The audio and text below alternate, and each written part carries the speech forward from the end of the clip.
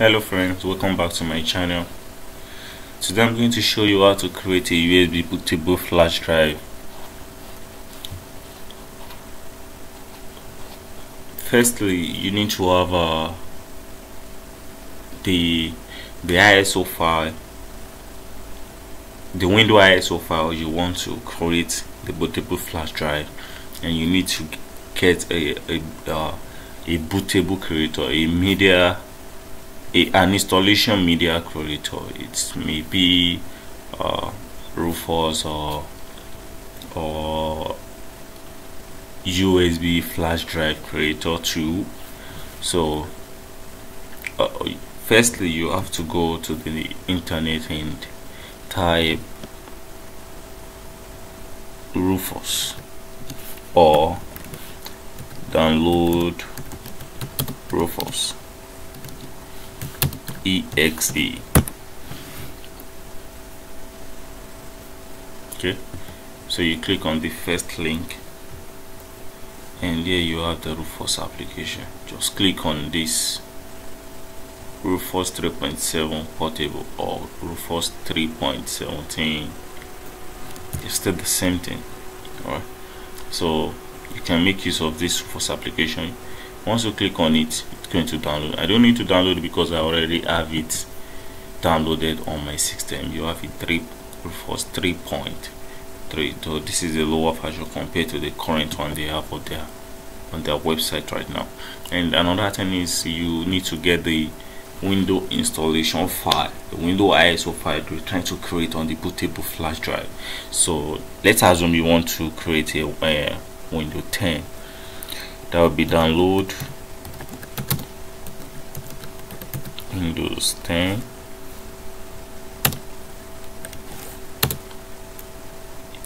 ISO file 2017. Alright, the major reason why I decided to download a lower version or an older version of Windows 10, which is 2017, is because Rufus is not permitted to create the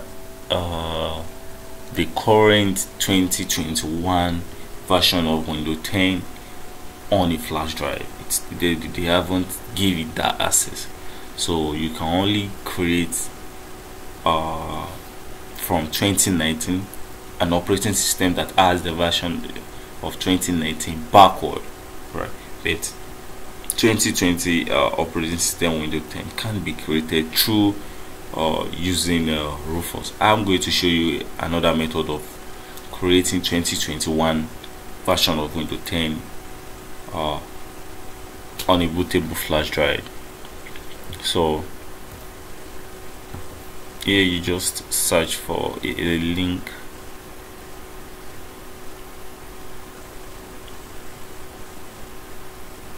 Alright, download now.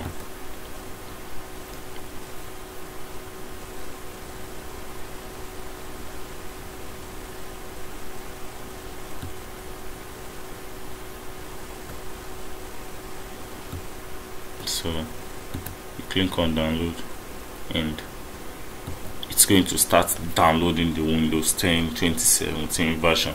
I really don't need it because I already have it downloaded on my system, so I'm just going to quit this page anytime soon. Okay, it has popped up and it's 3.3 gigs, so I'm going to cancel it and quit this page. So I'm going to go back to my home screen now and launch the Rufus application. Okay, do you want to allow? No. So I have the Rufus application open on my system, and the next thing to do after launching the application is to plug in your USB flash drive. It may be 8 gig, 16 gig, 32 gig, 64 gig, or any size, but note the size of the flash drive you're going to use must be higher than the size of the file you want to install on it. So I'm going to plug in my 16 gig USB flash drive now, and you can see automatically in this device option it pop up the only flash drive I have in my system. Let's assume I have more than a single flash drive. It's going to pop up the as many as I've already inserted to the USB port. So I have just a single USB flash drive now, and that's why it's showing just only that one. It's going to detect it automatically, and the next thing is to click on select. Alright, so I'm going to I have the ISO file on my desktop already, which is the Windows 10 ISO file.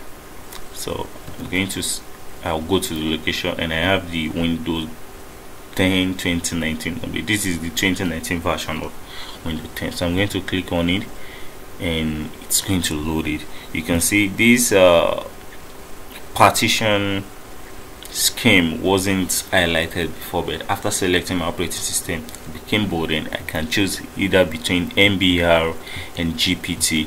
You know what, for you to create a bootable flash drive, you must be sure that what you are the kind of system you are trying to install the operating system on accept GPT or MBR. But the best way I do explain to people is the older system of old specification do always take MBR, and it's available to use MBR on those systems. But recent system, let's say 2015 downward,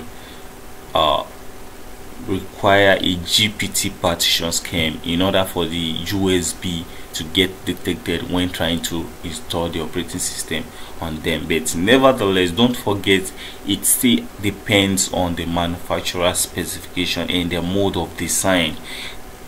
Being another system 2014 or 2015 backward doesn't mean GPT won't work on them, and being a recent system 2015 down to 2021 doesn't mean MBR won't work on them. It all depends on the manufacturer specification, but it's most common the type of system and the series of system tells me which one to use, even without going to the system BIOS, because that's the only best way for you to know which the system is going to accept. You go to the system BIOS and check whether it is in UEFI or legacy. If the system has a legacy configuration, then you choose MBR. Alright, and if it has a UEFI configuration, you choose GPT. Alright, so I have a system now that has a legacy specification design, manufacturer design on it. So I'm going to choose MBR, and I'm just going to click on start. Alright, this is a warning notification that pop-ups that reminds you everything on the flash drive is going to be deleted. It's going to format the flash drive first and install the operating system on the flash drive for you. So you click OK, and you just wait till it finish installing it.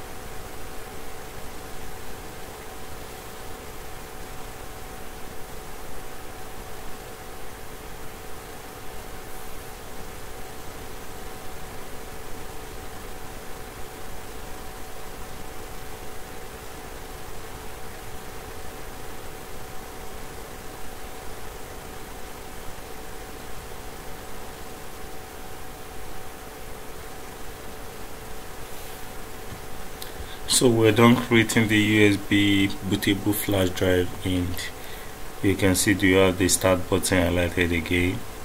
It says still start the following operation. This will destroy any data on the target. So we're doing that, and the next thing now is to click on close.